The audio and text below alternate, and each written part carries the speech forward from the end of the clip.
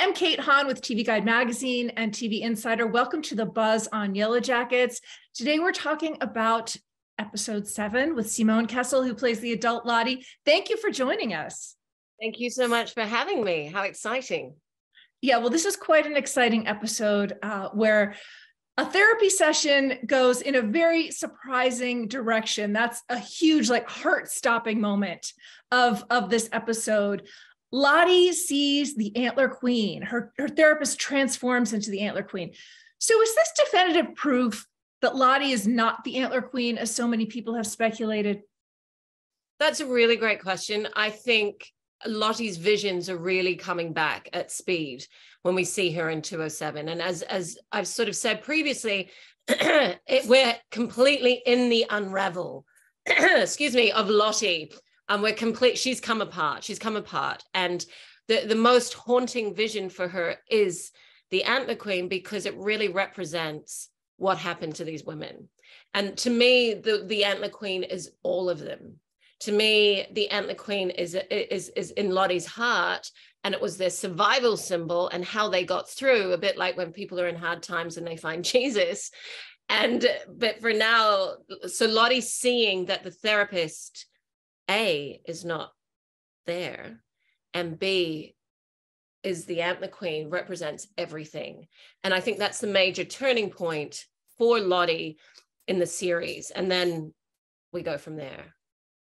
So all the scenes we've seen previously with the therapist, this was actually her imagination, and she was talking to this Antler Queen figure. All the scenes, I believe that the backstory for that was that Lottie was in therapy, but she has been off her medication and not seeing a therapist for some time. And so in her routine and in her world, she was going and sitting and having that session. However, none of those sessions were real. Now, I just want to preface this with, when we did the first psychiatrist scene, I truly believe she was real. And it wasn't until the second one, they said, oh, something about well, she's not real. And I said, sorry, who's not real? And they said, well, the therapist is not real. And I was like, she's real. And they're like, just go with that then. Just go with that. And I got she was a wonderful actress who played the therapist. And we sat and we really worked it. And each director had a different take on how the therapy scenes were going to play out. And so in this episode, when we see that she is indeed not there, it's in Lottie's head. We really see into Lottie's new world, her fractured world. And I guess that's the arc of the season for my character, for adult Lottie, was that she, we see this glorious, strong woman who is a guru or a spiritual leader. And then as the show progresses, everything comes back, because how would you continue to live in the present day without having what's happened in your past come and revisit? And I think it's wonderful writing how they did that. They just sort of drop it in. But yes, she indeed is haunted by the vision of the Antler Queen because of what it symbolizes. And what does it symbolize to her? It symbolizes what happened to the women. It symbolizes how they survived and what they endured in their time in the wilderness. And I think that's really, it's such a strong symbol, and it's the first time we really see it in the present day. And I think Lottie was the leader of that. I think Lottie really brought it into their world, and that was their survival mechanism, how they had to survive. This was a symbol of hope in some ways. Well, as you said, it's a striking, very arresting vision. So tell me how that's shot. Are you sitting across from a day player who's dressed up in this incredibly creepy costume? What's that like, with hair coming off of it? What's that like? It's really good. Well, we shot the scene as therapist and patient, and then she went off, and it's quite traumatic. And I remember being quite traumatized by the actual scene myself. And then she comes in, and it's the night, and it's winter in the middle of of this beautiful forest location. And she sits down, and even thinking about it now, I got shivers. And I look at her, and she just gracefully sits on this chair and holds herself. And it really is, it's striking. And then she speaks in this voice, Lottie. And it's really it's so intoxicating and evocative. And I remember sitting there going, this is really, really quite incredible. And then knowing that she didn't exist. And it is all in here. And I think on the day I actually took a few photos because I want to blow it up and have it as a really incredible photographic image. But yeah, it was pretty incredible to work on for sure. Well, yeah, she says this chilling line, does a hunt that has no violence feed anyone? And that just throws Lottie completely, because what is Lottie thinking when she hears that? That's my voice saying it. So we re-recorded it with my voice. And so that's what Lottie is hearing. And on the day, she was meant to say it, but then the director said, let's try it with your voice saying it. And that, again, gives me shivers up the back of my neck. Yeah, I mean, I think it means many things. It can mean whatever resonates to you from that line, I think. Yeah. Well, it seems to resonate with Lottie, with being afraid for the other Yellow Jackets who've come to stay with her, because she immediately goes out to where they are and she says, I think you should all leave. And they're sitting there with the drinks and they're like, what? We're just getting together. We're having a fun night, you know, and she entertains it for a moment because it does feel nice. It feels like a sisterhood. It feels like these women have come to her world, and she drops her guard for that moment. But she also knows in the back of her head that we have to deal with this. You know, we have to, and it's very interesting that the Antler Queen is the vision she sees, and then she sees all the women together. And that to me is symbolic of all of them. The Antler Queen is a part of all of them. And yeah, I mean, that she really sort of comes undone, but then they have some fun and they dance and she drinks and they have some fun. And it's so beautifully tied in with them what's happening in the past. Yeah. With the other storyline. Yes. Yeah. Now, do you play Lottie as because there's a lot of talk in the circle about, I think we might have stuffed some things, repressed some things. And before, when I've watched the series, I've thought, okay, do they remember all these scenes that we're seeing in the wilderness or not? So do you play Lottie as remembering that pummeling she gets from Shauna, which was no holds barred, really difficult to watch? I just have to say that's such a good question, because that was always my question going, when we read the script, right, we go, hold on. And I'm always very, very aware of the past story and how that would affect Lottie, because she's really in touch with everything as much as she thinks or believes she is. So when it cuts back to the pummeling from Shauna, first of all, Lottie takes it. She asks for it and she takes it. That's incredibly generous and noble, but also, does it affect her in the present day? Now, there is a scene, and I'm not sure if we're at it yet, where Shauna's holding the goat. Yeah, that was in this episode. Yeah. 207, and she's holding therapy. The goat. And she breaks down and she goes, I'm not going to kill this goat, Lottie. I'm just, fuck you. It's that scene. I did tap into what had happened to young Lottie in that moment. And the reason I did that at that time was because I believe if you have been physically abused by another human being, and as much as love and forgiveness comes into your heart, you can't help but sort of wear a few moments of, protection and self-preservation around that person. That was my take on it. Okay. So when she's standing there crying with the goat, going, I just, and she bursts into tears, which is beautiful work by Melanie. And we had one take at that, and it was raining and it was freezing. We were breaking for Christmas, actually, to all fly off to go back to our homes for Christmas. And instead of Lottie touching the character of Shauna, I chose to stand back. So every little moment is affected, I know in my performance, by what's happened to Lottie in the past. And I purposely chose not to go to her, to hug her, to touch her, to anything. I just stoically, I felt love and compassion for her, but I did not embrace her. That's so interesting. Every time I've said that out loud. That's so interesting. Well, I mean, but the thing about this episode that's so interesting too is they all have breakthroughs. And all the women, Lottie's breakthrough is terrifying, but the other ones have these fairly positive. I mean, there's a range. I mean, Misty realizes I could be loved, you know, and Shauna realizes I've been keeping Callie at a distance because I'm afraid she's going to die, basically, like my baby in the wilderness. And then we have Ty and Van.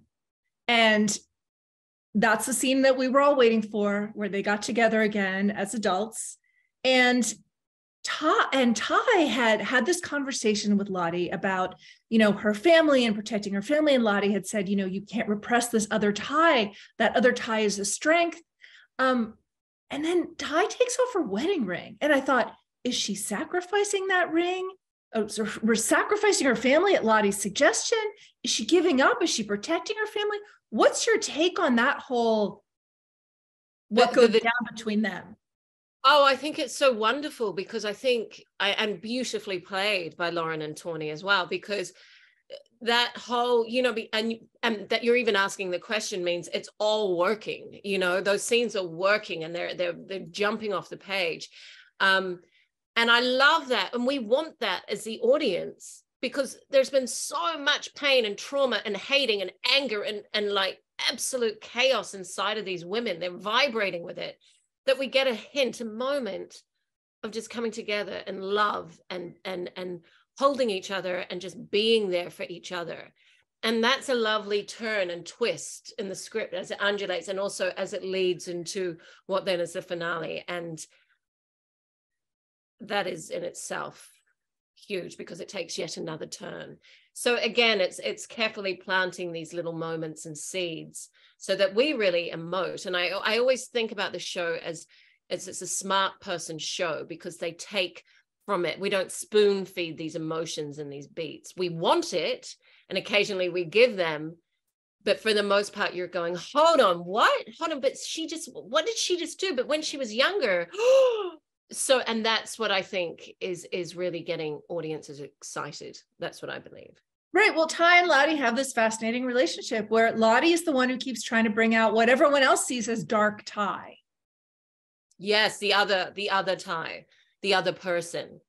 That's right. Why does Lottie see that other Ty as something positive? Because Lottie's whole philosophy is that you have to face the past in order to come into your truth today, you know, and I think it taps into a lot of philosophies of present day therapy as well. And so I think she's absolutely saying at this point, you need to address who that was in order to be free of that person, that other you. And maybe you need to embrace parts of that, because that other you was strong. She was courageous. She was generous, and she was present. So perhaps it's a little criticism of present day Ty, that she's so caught up in her own shit that maybe she could draw something, some inspiration, something from her former self, and that her former self wasn't all that bad. So maybe if she acknowledges her former past, then to the present, she won't have these terrible visions, because she's pushing them down a lot like Lottie. And that's Lottie's, it's very gracious of Lottie to give Ty that advice when her inner turmoil is like, oh my God, what is happening for me? But she sees that in herself. And they're the only two characters that really have these strong visions. And, you know, Lottie's is self-sacrifice and Ty's is, you know, dirt eating and completely not being, you know, a duality. So I think Lottie, and giving the advice to Ty, is actually taking that on herself as well, I think. Well, it's interesting because in this episode, the young Lottie says at one point, you know, the wilderness doesn't work, you know, by a barter system. It gives us stuff. We asked it to save Shauna, and it saved Shauna. However, in this present day timeline, we've seen Lottie cut her hand, bleed into the earth. It seems like she now thinks sacrifices must be made. Why did she change from that young Lottie who sort of had a more idealistic version of what this wilderness was to one who really seems to think there's almost death is almost asked for, blood is almost asked for? Yeah, I'm not really sure, because, you know, we get given these scripts and then we get given a new director for each episode, and then I often have a tendency, which I need to change, of bombarding the new director and going, so, you know, and they're like, what? Hold on, what? And I was like, so in that, and I'm such a nerdy actor. I've got pages of notes. I've got, you know, notes stuck to my wall. I'm that actress and scribbled on every script, and I've got my binder, and so I will bombard these poor directors coming in for one episode with all of these questions. And obviously, you know, the writers are so busy, and we've got new writers for most episodes. So sometimes I'm always questioning why my character is choosing to do that when this had happened in the past. And I think a lot of the explanation for Lottie's maniacal, extreme choices as the season finishes is simply because there is nothing else we can do. Every time there is a sacrifice in the past, good things come. And clearly all these women are experiencing bad, terrifying moments in their lives. So the only option is to make a sacrifice like we did in the past. And so that symbol, going right back to when I see the Antler Queen, represents that is the way. And that's why she's so terrified, because she realizes the Antler Queen is saying, you need to make that sacrifice. So it sounds like not everyone is safe in this complex going forward.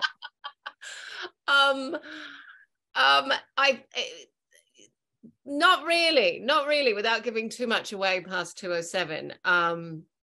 Not really. I mean, but it's, you know, Lottie isn't out with a knife trying to kill anybody or anything, but it definitely ramps up. And I'm not sure if you've seen the finale, but we get there. And so that's very exciting. No, I mean, it is very exciting. Look, everyone's obsessed. People watch this show frame by frame. They break everything down. You know, do you ever have fans who make all these amazing little videos, montages? And I was like, where is that moment? And you're right. They sit there and they get frame by frame and they cherry pick all these moments and compile them together. And I'm like, oh my goodness, you know, like people are obsessed by this. And that's why I think we have to give them respect by saying, here is more, and untangle this cord and see what comes from it, you know? Yeah, but it's a very long piece of string, that's for sure. It's a very long piece of string. I did want to talk about shooting that scene where they're all so joyful. I mean, that actually looked like such a fun scene to shoot. You know, they run outside and there's the snow and they're drinking. It's like this great collection of actresses on screen. I mean, what time of night were you shooting that? We were shooting it late at night. And we actually really did have fun because for most of the season, we're all apart.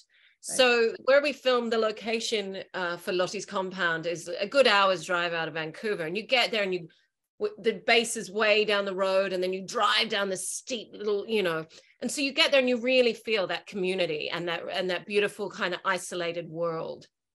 And all of us sitting in the green room together, we're laughing, we're playing games, we're taking photos, you know, we're just having a ball because these are 6 women. Most of us are parents, most of us have, you know, we've all been around for a long time. And so when we got to do that, everyone was very much like, so what's the song going to be? What's the song? You know? And then we were all like, we can't dance to that. And Juliet was so great and so funny. She's like, that is not a song I want to dance to, like this. She was like, what? And I was like, come on, Juliet, because she's such a rock and roll chick and she can dance, right? She's a really great dancer. And so I was like, come on, how are we going to dance this? She's like, oh, fuck, I don't know, like this. But then when they put it on all the speakers, we all got into it. We had a ball, and the way they shot it with the camera above and the fire, and we're all just dancing around and rocking out. And it was so cold. It was so much fun because we're always so, you know, there are such heavy beats in this show that we got to actually be free and spirited. And so then I just went into a different type of Lottie, that, you know, that Woodstock Lottie, that dancing, that kind of vivacious, alive kind of feeling. And then how, you know, horrific it is then being cut back to young Lottie being completely bashed up by the Shauna character. So, yeah. And so we really wanted that sort of very different moment in present day to just celebrate. We're survivors. We made it through and we're all together. And I mean, that song is from 1994. So some of us remember freely dancing around late at night, maybe in a field somewhere, to that song. Right? With maybe some lubrication of some sort. Yes. and I love it. And, you know, I was so happy. I love dancing. So I was having an absolute ball. And I'm like, Simone, stay in character. But don't go too far out of your world of character. But yeah, no, it was such a joy to film for sure.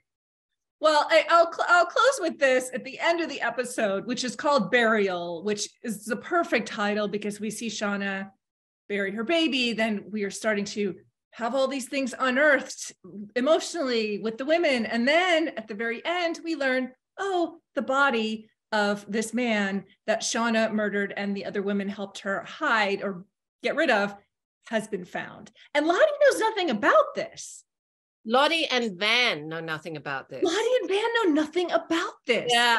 And so that's exactly, and that's a really important note, because when Van is like, what is going on with, there's your turning point again between those two characters. And Van is like, what is going on with these women? So when Lottie is like, we can't fix this. This isn't something therapy is going to fix. The only way we survived today is because of the sacrifices we made back then. Because you've all lost it. You may think I'm the crazy one, but you're out there killing people, and you're out there, you know, Misty, you did actually kill somebody. And Juliet, I mean, Natalie, you tried to blow your brains out. Like, these women are fundamentally fucked, you know? And so the only way out, and so it's Van and Lottie who really kind of come together and be like, what has been going on for you guys? So that's a really good point. That's a really incredible moment where Van and Lottie are like, okay, something big needs to happen here for change. Okay. All right. Well, we look forward to seeing how all of this goes down. I think, as you said, it's just going to build and build and build. I know, it's insane. But yeah, thank you so much. Thank you for your lovely questions as well. It's insane. And that's why we love it, Simone. So thank you. Thank you so much for speaking with me. Thank you. All right. Take care.